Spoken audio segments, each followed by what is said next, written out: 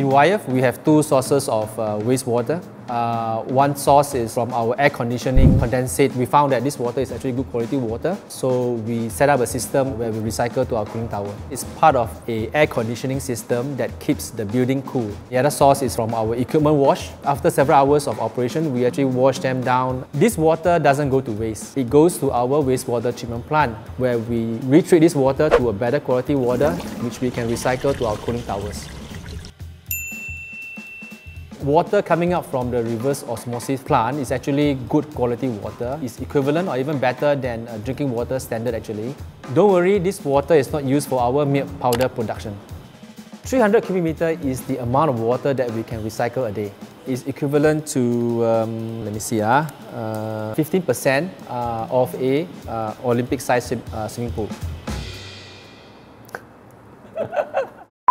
Average for washing, for shower, for drinking, all this, right? That's about how much water 2,000 Singaporeans use in a day. So this is how the water flows. Used water from our production process flows by gravity to our wastewater treatment plant. So we can either discharge this treated water to the public sewer, or we can actually channel it to our used water reverse osmosis plant, where the water is further treated, and then this water will be recycled to the cooling tower for reuse.